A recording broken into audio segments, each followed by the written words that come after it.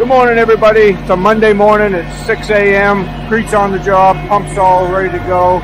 We've got a couple of slabs we're doing today. The house slab's already been done, so we're here to do the garage slab and the patio slab out back up here on a nice lake. Really thick edges on this one.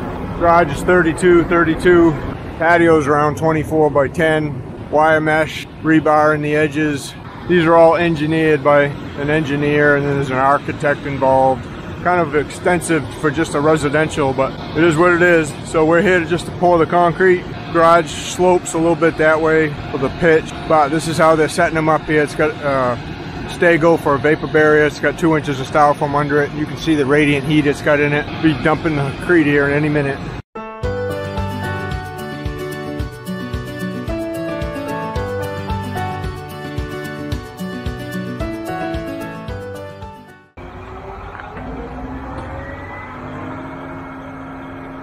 Hey guys, Mike here with everything about concrete.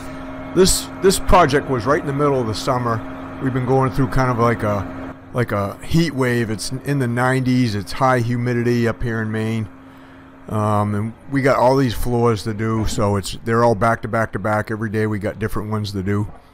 So we're gonna get this thing poured out, and you know we didn't have great access on this. We're working for one of our regular customers on this. So they just figured they'd order us a pump truck. If that's, you know, we could have backed the truck right up to where we're starting right here, but then we had to hook on like a 16-foot chute to get it across. And then we have another small pad on the other side of this that would have been even more difficult to reach. So anyway, they wanted to just get us a pump, so we didn't, we weren't going to refuse. The people we're working for here too also have a, they have a commercial foundation company, so they do all kinds of commercial foundations. They do residential foundations. They have their own building crew. They even have, you know, their own footing crew that goes around and just does footings. So they sent their own guys up here to get this ready for us. And we didn't do the house slab on this one. They got it all formed up, and then they got a guy that just does their commercial concrete floors. They had him come up and do this one. We must have been busy doing some of their other floors. So, I don't know, they must be under the gun to get these floors in and get going on the building. So, they had him come up, this other guy, and do the house floor. But they wanted us to do the garage and the patio. So, we're up here today doing that. The garage is 32 by 32, square garage, two-car garage. It's got these really thick edges, and it's got a little kind of like a grade beam pocket in the middle for a lolly column. They put the wire mesh down to tie the radiant tubes to keep the tubes really nice and straight and secure. So we got fiber mesh in the concrete itself for reinforcement, and then they tied, there's a little mat of rebar around the edges. You can kind of see that. So it's a pretty rugged slab for a residential design. We actually have, there's 3 loads of concrete coming up to today. There's like 30 yards of concrete in this stuff. We did snap a chalk line down inside the forms. As you saw earlier, I had my grade set down in there. You know, I don't know, when we form up slabs like this for a garage, we'll use 2x12s. And then if we gotta go thicker than a 2x12, we'll stack a 2x4 or 2x6 on top of it to get thicker. And that's just the way we do it. These guys, you know, they got these wall panels they use, and they'll just lay them down on edge like this. You know, those are 8-footers, and they can clip them together like that. And then the bracing, you know, is pretty extensive on them to get them all braced bottom and top. But it's a lot of work. But they do work good once they get them up. They don't seem to really move. So, you know, I'm not going to complain if they're setting it up. That's the way they want to do it, then that's fine. And we're going to get this first truck dumped out. You can see 10 yards isn't going to go very far when you have really thick edges like that. And the slab itself is supposed to be about a 5-inch slab. Now what I'm doing right now is I'm just shooting my wet pad in the middle using the laser. So we make a wet pad with the mag, check it with the laser. If it's right on grade, I'll exit. That means don't step on it. And then we'll use that to strike off from. And the edges we mag to the chalk line that we snapped around the chalk line that we had previously set earlier with the laser. And we're just kick screeding this one today. I'm not sure why we didn't get the power screed out, but the boys just wanted to grab the 14-foot rod and just kick screed it. You can see, you know, when we kick screed together like this, we've been doing it so long, it's actually pretty easy to do. You get one good raker or even two good rakers behind you, and you know, if you don't have to stop and start when you screed something, it makes it much easier. And it takes, you know, I call that a bay, so that's about a what, 14 or 15 foot by 15 foot bay. Takes all about 30 seconds to get something like that screeded. And then you know, there was only room for one truck. A lot of times if there's room, we'll back two trucks into the pump so we can go one right after the other. This one, there just wasn't that much room, so we gotta wait for one to get out of the way, then this one backs in. And it's gonna be the same with the third truck there that should be showing up soon. You can see how really nice that bow floats afterwards. The mix we use is, most of the mixes we use are a 3,500 pound mix. We got mid-range water reducer, so we can pour up to like a 6.5, 7 slump with the water reducer in it. And I mean, you can see it coming out of the pump. It flows really nice. The aggregate holds together really good. Nothing really separates. And it just makes for a good floor mix. I mean, we got the microfiber in there, so you can't even tell there's fiber mesh in there. The floors aren't hairy when you trowel them or nothing like that. You don't see any of the fibers. You can polish this stuff if you want.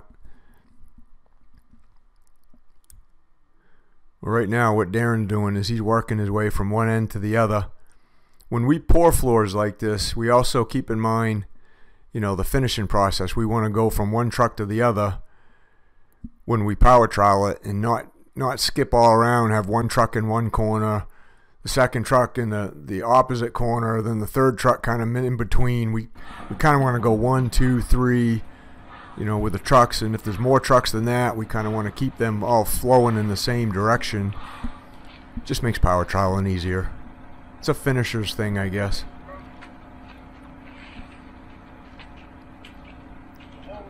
We're going to walk this around. We got, you know, being 14 feet with a screed and the slab is 32 feet, we got to make sure that that center pad is wide enough so we can reach the outside edge with the 14. We could get one longer. They do make them longer. We had a 16-foot screed years ago, but I don't know, we just settled on the 14. We're pretty happy with the 14 as far as the longest one we got.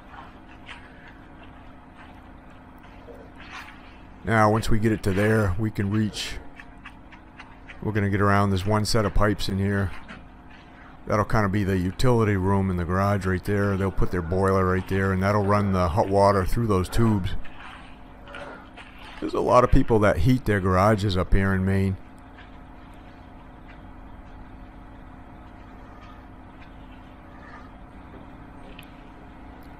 Yeah, once we strike off around them, we'll just mag float the rest of it. If we gotta take a little bit out, like Eric's doing right there, we'll just pull a little bit out, smooth it out, then the bull float will get the rest.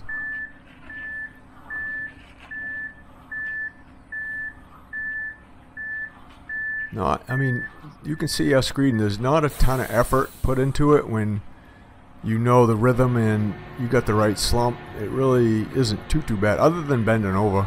The bending over part really hasn't bothered me over the years. I suppose it could for some people, but I guess if it's something you do every day, you get used to it.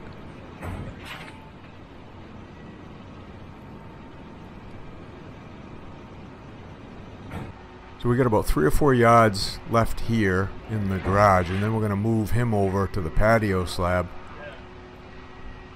We'll get 90 some odd % of this pumped out. We'll leave a tiny little low spot in the corner in case we're high, and we don't have to shovel any out. What makes it really good about the 4 of us here is we all can screed, so not 2 guys have to be the only one screeding. All 4 of us can actually do the screeding. So we pretty much just jump in, you know, if someone else is doing something, then we don't have to wait for them. Which really speeds up the pouring process for us.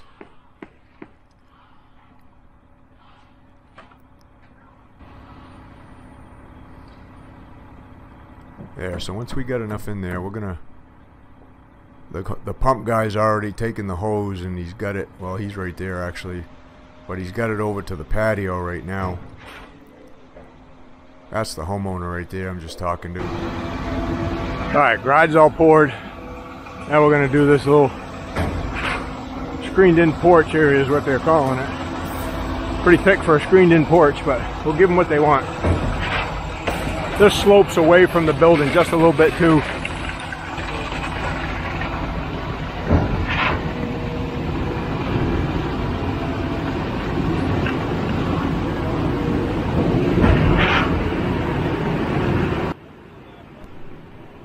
This would have been part of the job that would have been difficult to reach with a concrete truck, because we really couldn't get it down the side of the house slab. So, I mean, $1,200 for a pump. I guess this made it all worth it right here, being able to reach this little thing.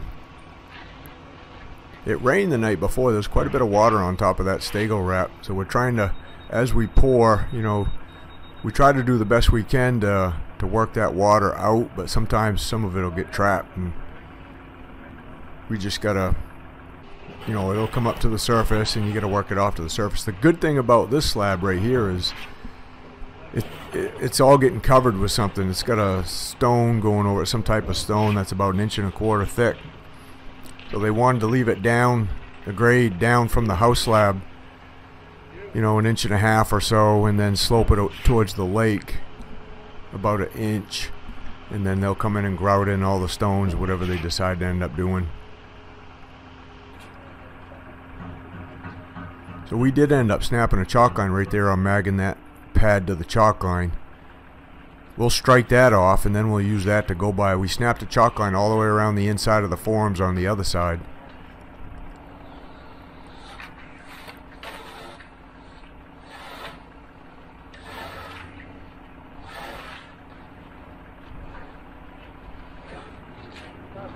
You see how when we kick, we call it kick screeding, we kind of walk backwards and then we'll just pick our boot up and kick in a little bit of mud right where we just picked our boot out of, and that way we don't have any little voids where our feet are as we're screeding it backwards.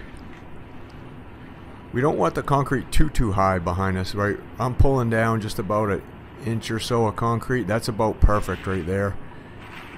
And then we definitely don't want it low. You don't want to have to stop and start.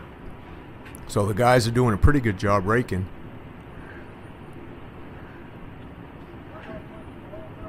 The screed fit inside there perfectly for us. But we have shorter ones. You know, we got a 13, a 12, a 10, a 8, a 7.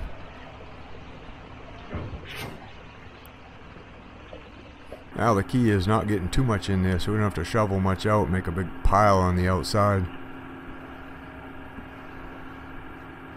What do you guys think? Let me know how you think we did on this. So we'll leave Darren and Luke to power trowel the garage, where it's 90 some odd degrees out today. That'll be done probably by about noontime. They'll get it all sawed and they'll be out of this job pretty early. This one we're just going to leave right there like what Darren's leaving that bow floated. Well, there. That's it for that. So the screened in porch is going to end up getting like 1.25 inch stone, like a granite bluestone or something like that right over the top of it. So that'll be the finish. So that's all we got to do for that. We don't have to get it any better than that. And they'll grout in that stone right over the top of that. The garage over here, we'll have to power trowel the garage, get that sawed today, but it's really hot and humid right now, so that should dry up real quick. Should be done about noontime on this. Well, thanks again for watching, guys. We'll see you on the next one.